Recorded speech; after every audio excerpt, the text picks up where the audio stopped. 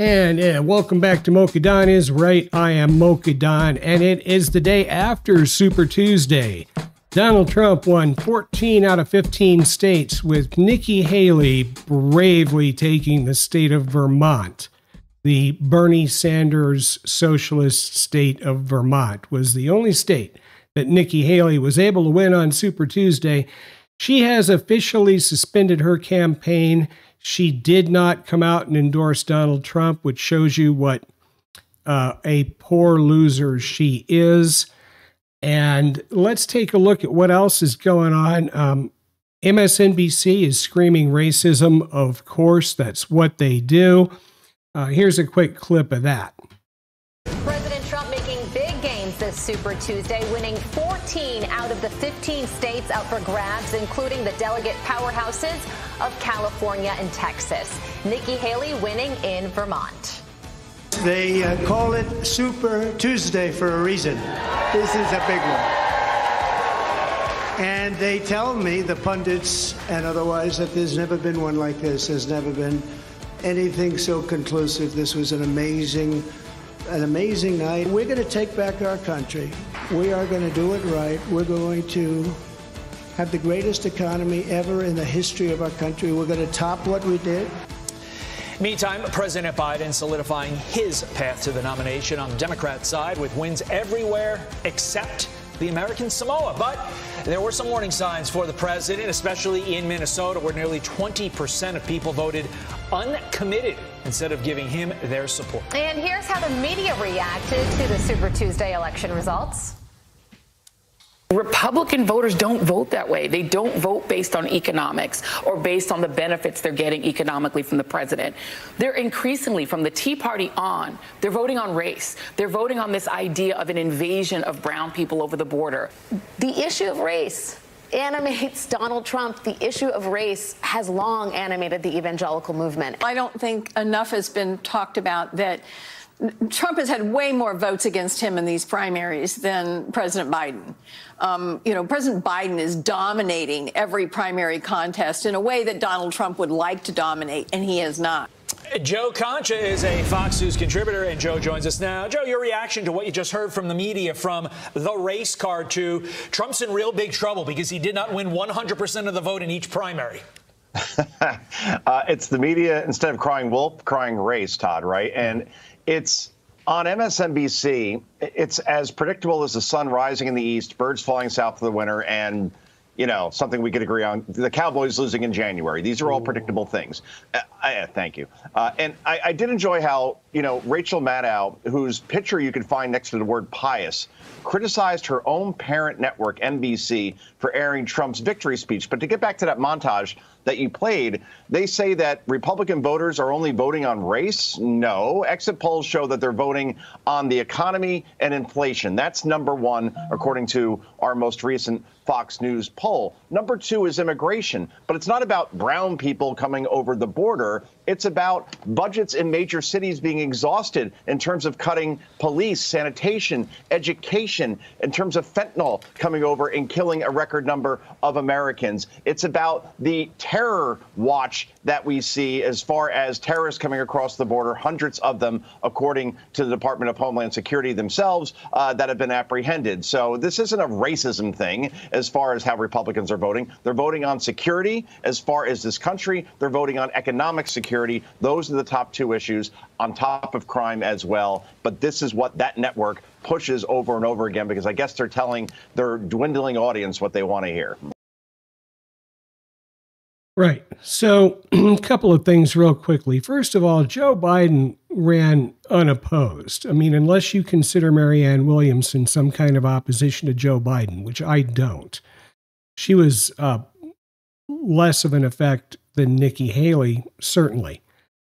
And then this bizarre idea that for some reason, if the people coming over the southern border were all white Irishmen, or Scotland had decided to invade from the south, that Republicans would think that is okay, is just insane. And it is actually reflecting the anti-white racism of the left and of MSNBC and their ilk.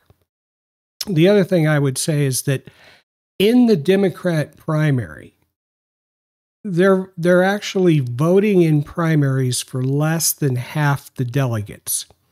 The so-called superdelegates of the Democrat Party control more than half of the votes for who becomes the nominee. That's why rational people think Joe Biden is not going to be the nominee. It would be no problem at all for the superdelegates during the convention to just get together and say, you know, we think Joe Biden's going to lose to Donald Trump, which he is. And then they proceeded to nominate somebody else. Take your pick, the evil Gavin Newsom or the America-hating Michelle Obama. Either one of those two. I really seriously doubt Joe Biden's going to be the candidate. I don't see him getting to that point. I don't see how the Democrats can retain him. I don't think they can go to Kamala Harris. She's a despicable individual, hated by half the country, even more than Joe Biden. So they're going to have to pull a rabbit out of a hat. And my guess is it's either going to be Michelle Obama or Gavin Newsom. Either of those are actually worse for the country than insane, mentally deranged Joe Biden, who is barely even present. The other thing I'd say is that it's absolutely odd that voters in Minnesota, 20% of Democrat primary voters in Minnesota voted for undecided, essentially none of the above. And that tells me that these are committed Democrats. They're showing up to a primary. Perhaps they care about a congressional race, or perhaps there's a ballot measure on. And instead of just checking the obvious box for Joe Biden, they actually stopped and thought about it. They stopped and said, oh, wait a minute, I'm not checking the box for Joe Biden. That's 20% of Democrats. Half of that 20% of Democrats, when the election actually comes in November, are going to check the box for Donald Trump. Please, Democrats, if you've decided to save the country and vote for Donald Trump, please don't vote down ballot for some sycophant Democrat who is going to fight Donald Trump for the entire 4 years. Give Donald Trump a Republican Congress in both houses, the House and the Senate, so that he can do what needs to be done to fix this country. He's only got one more term. Okay, that being said, there are terrorist threats against Donald Trump's life.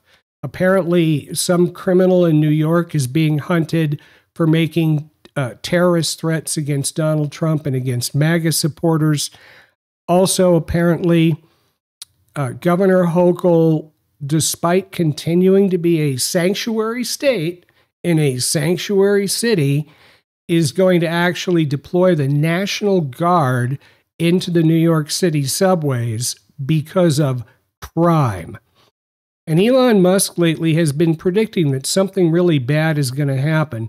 I tend to agree with that. It actually seems fairly obvious. With the border open, we are primed for a terror attack. So terrorists have been flowing over the border. They catch a certain percentage of them. That's how we know they're flowing over the border. But hundreds of them get through, become gotaways. And so clearly there's going to be a terrorist attack at some point in the United States. And clearly Elon Musk and others have picked up on this. I think they're also going to try to assassinate Donald Trump. I think the Democrat Party and the powers that be are left with no other choice, because they are going to lose to Donald Trump. Unless they kill him, he is going to be the next president of the United States. So I think they're going to try to assassinate Donald Trump. We may have a terrorist attack coming just because of our policies of Israel and what's going on in Gaza, even though Biden's really weak on Israel. And I think there's other things going on just because of the crazy, violent left, all the criminals that are out. There is going to be some set of events that's going to take place that will make 2024 a very memorable and very disturbing year. I don't see a lot of positive things coming out of 2024 unless, of course, Donald Trump can survive, get elected president, and then survive long enough to be sworn into office. I think his life is in danger. For all I know, Joe Biden's life may be in danger. Maybe he doesn't have the wherewithal to actually realize his time is up and step aside, so something bad could happen to Joe Biden. Anyway, Tim Pool did a bit on his show about what's going on with the National Guard. Let's take a listen to that. Kathy Hochul will be deploying National Guard members, up to 750, as well as several state law enforcement, into New York City subways. And they say it's due to crime sprees. It's kind of crazy. National Guard being deployed into the subways. What's interesting is that we've learned a couple things in the past few days. Elon Musk says that the groundwork is being laid for something worse than 9/11. And it's because of the open border.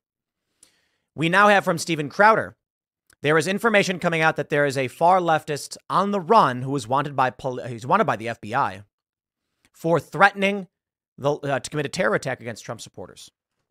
I think something dangerous may be coming. I mean, we keep hearing about these major outages. It was AT&T, it was Facebook, and they say it was a technical glitch.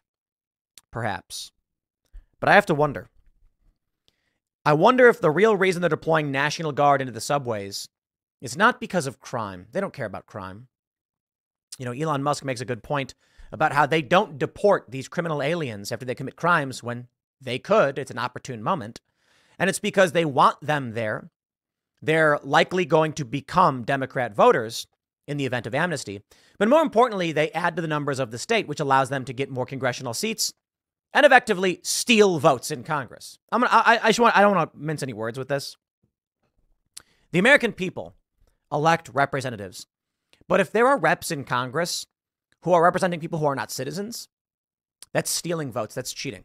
All right, let's talk about what Tim just said. So, New York City being a sanctuary city and New York State being a sanctuary state are deploying National Guard to the subways, about 750 of them, because crime is out of control. This is a state that lets people go without bail. This is a state that doesn't arrest people unless their crimes are already fairly serious. This is a state that's worked on defunding the police. And this is a state that's giving millions upon, actually tens of millions of dollars away to illegal immigrants instead of helping their own people. Additionally, Tim pointed out there is terrorist threats against MAGA people and against Donald Trump. I think that's something we can expect. But what's really going on with this immigration? Well, the people coming over, a lot of them these days, we hear about child trafficking, and that is certainly going on. In fact, CBP is actually engaged in child trafficking. That's being talked about a lot. We're going to do a piece on that in the future. But consider for a moment, so many of these people coming over are military-aged single men. A lot of them are Chinese. We've seen Brett Weinstein and Tucker Carlson report on how these Chinese are coming through the border, and they're all military-aged men. Maybe we're being surreptitiously invaded by China. I don't know. But what are we going to do with all these military-aged young men? Well, Los Angeles would like to make them police officers. There we go. They've started with the DACA folks, which I have a little bit of sympathy for the DACA folks. But seriously, we're going to make illegal aliens police officers, people who aren't even legally allowed to carry a gun. And they've asked for an exemption from the Department of Justice, which I think they've gotten because, you know, Merrick Garland's a criminal. But now we're going to have illegal aliens over in Los Angeles as police officers, and the military is not able to meet its recruiting goals because about anywhere from 60 to 66% of the military is recruited from southern states. They are predominantly white Christians. And, you know, the Biden administration doesn't want white Christian members of the military because those people aren't going to fire on American citizens. While the Biden administration is busy disarming law-abiding citizens and releasing criminals who have guns illegally that are felons for just possessing a gun, what they do is they don't charge them for the gun crime. They release them for the violent crime they've committed that's a state or city charge. And then they go right back out and get another gun because criminals can get guns. Criminals do criminal. That's why they're criminals. And perfectly law-abiding people just trying to protect their own lives, property, and the lives of their families are prosecuted to the fullest extent of the law. This is absolutely crazy. It is batshit crazy. Unless there's a plan.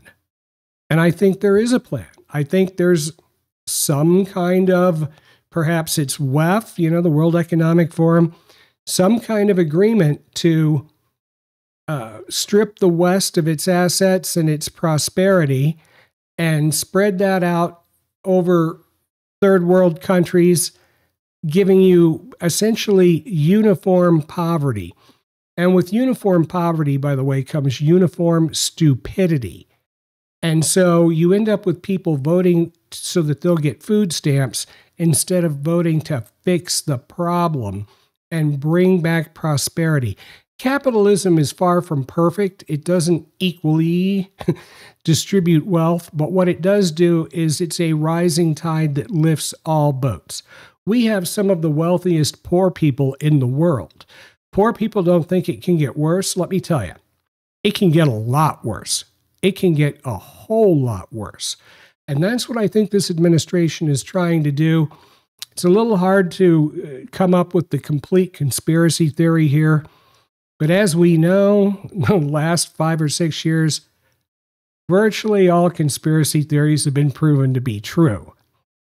This is one that makes no sense unless there's some sort of conspiracy to impoverish first world nations and bring them down to second and third world status.